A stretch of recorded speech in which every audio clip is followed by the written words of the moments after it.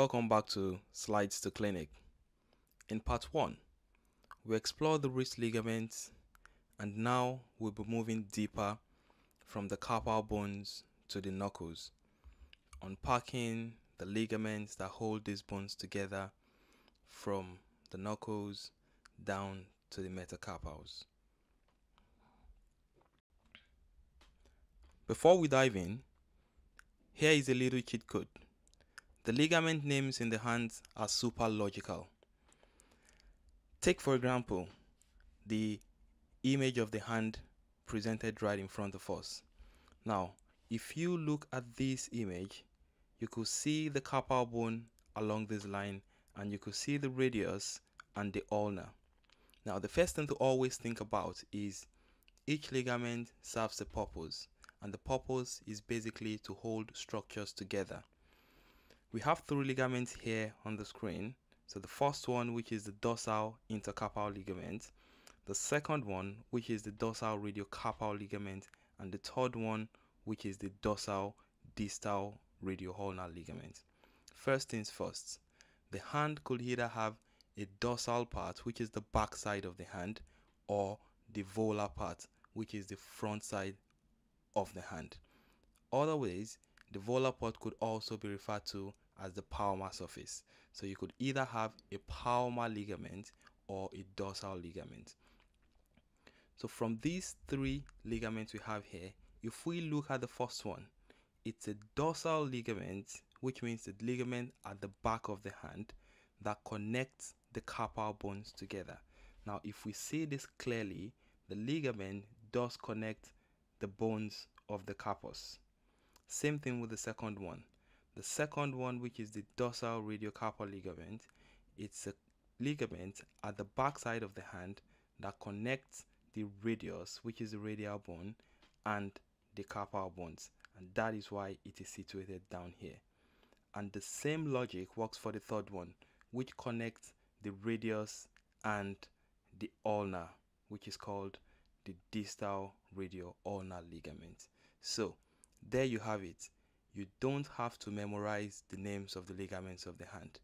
Just think about the structures that these ligaments connect to, or the functions of the ligament, and there you have it. Let's start with the intercarpal ligament. These are the links between the 8 carpal bones in the hand, and they are grouped into 3 sets. The first set is the palmar group of ligaments, which is situated on the palm side of the hand, and the second one are the dorsal group of ligaments, which is located at the back side of the hand. Then the interocousious group are the ones that actually sit in between the small joint spaces of this carpal bone. Together, these 3 groups of intercarpal ligaments create a stable carpal joint, and it makes it easy for us to do our critical coordinated wrist movements. The first group of intercarpal ligaments are the palmar ligaments, and these are the ligaments found directly at the palm side or on the volar aspect of the hand. Majority of this ligament fans out from the capitate, and they spread across like a spider web into the other carpal bones. They reinforce the volar aspect of the wrist, making it easy to do weight-bearing activities, and also some activities involving gripping and holding on to heavier objects. Meanwhile, on the back side of the hand, just think about flipping your hand over to the back of the hand. We have the dorsal intercarpal ligaments, and these are the ligaments that provide support to the carpal rows. Now look at all the 8 bones stacked within these carpal rows, and we could see the dorsal intercarpal ligament holding on to the carpal rows alone. This ligament doesn't spread out to the wrist or go into the metacarpals. It is very much situated within the 8 carpal bones. and they are very, very important in activities that involve lifting, extending, or also putting weight down on the wrist. The third and final group of the intercarpal ligaments, remember, intercarpal ligaments are just the ligaments that hold the carpal bones together. So, this final group, which is called the interocousious intercarpal ligaments, they are the hidden stabilizers of the wrist. They are quite deep, short, and are embedded within the joint capsule. Now, if we look into this diagram, which is presented below, you could see the proximal rows of the carpal bone, and then you see the distal rows of the carpal bone. Now, situated within the proximal rows of the carpal bone, we could see two very short and deep-rooted ligaments. This one holding the scaphoid bone and the lunate bone together, and then the small one as well holding the lunate to the triquetrum. Now, these are what the small, short, and deep interosseous ligaments actually do. Hold the bones together within its capsule. Let us have a look at the cross-sectional area or cross-sectional image of the carpal bones. From this, we could see clearly the two rows of the carpal bone, the proximal row, which has the scaphoid, the lunate, and the triquetrum, and at the proximal row, we could see two main interosseous ligaments holding these bones together. The first of them, which is the most common, is the scapholunate interosseous ligament, and the second one is the lunotriquetral interosseous ligament, and these two forms the two interosseous ligaments holding the proximal rows of the carpal bone. Now, if we go a little bit further into the distal row, we could see there are three main ligaments holding these carpal bones together. And remember, when we started, we had the logic of naming these ligaments of the hand, so everything falls in line here. The first one is the trapezoid ligament, which is the TT ligament. Then the second one is the trapezocapitate ligament, and the last one is the capitohamate ligament.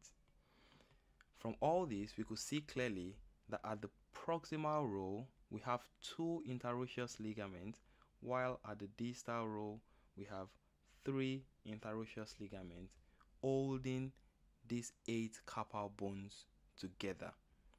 Now, this is very, very important, as many cases of wrist injuries or fall on outstretched hand often result in a damage or an injury to this ligament. The most common one is the injury to the scapholunate ligaments. Let's move further into the carpometacarpal joint, and this is where the distal carpal bones meet with the metacarpals, and these joints are actually stabilized by two types of carpometacarpal ligaments. We have the ones at the dorsal part of the hand, which is shown in this diagram directly in front of us, and on the other side we also have similar conformation of ligaments at the palmar side, which stabilizes the joint. One notable and important one is the CMC joint, which is the joint at the base of the thumb, because activities like pinch grip, like precision movement, like very, very important small fiddly things are performed with the help of the thumb. This creates a lot of stress and strain to these ligaments, and sometimes injuries to this ligament or sprain to this ligament could result in a serious impact in day-to-day hand functions. Together, all these ligaments we've discussed function as a very strong structure to uphold the three main arches of the hand. As we can see in the first diagram here, the hand has three main arches. The first one is the longitudinal arch, which goes along a parallel line of the MCPs, and it runs from the wrist down to the fingertips. Then we have two transverse arches. One, which is the proximal transverse arch, is made by the carpal rows, and then the other one, which is the distal transverse arches, is formed at the MCP joint. These three arches gives our hand its adaptive shape, which functions well for gripping, for pinching, for cutting, and to very high level activities like holding dumbbells or grappling onto bars.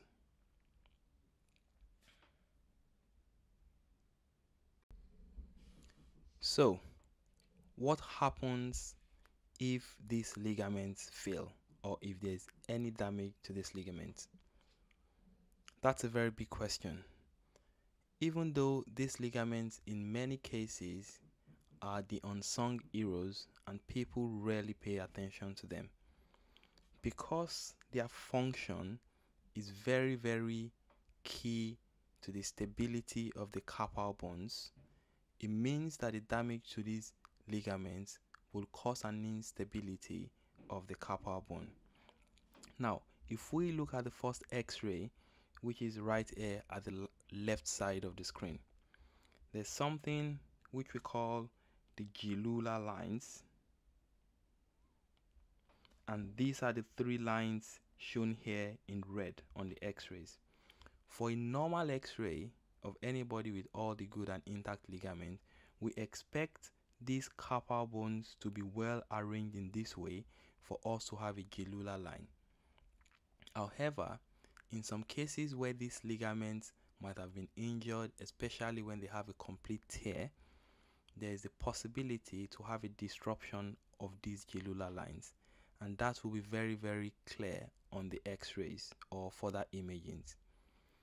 In addition to that, if there is also a damage to these ligaments, as we can see here, there is going to be a disjointed carpal rows, and we can all say clearly that this kind of presentation will not only present with pain, it's also going to present with severe carpal instability, or in some cases collapse of the radio-ulnar joint. So these ligaments looks very simple, however their importance cannot be underemphasized.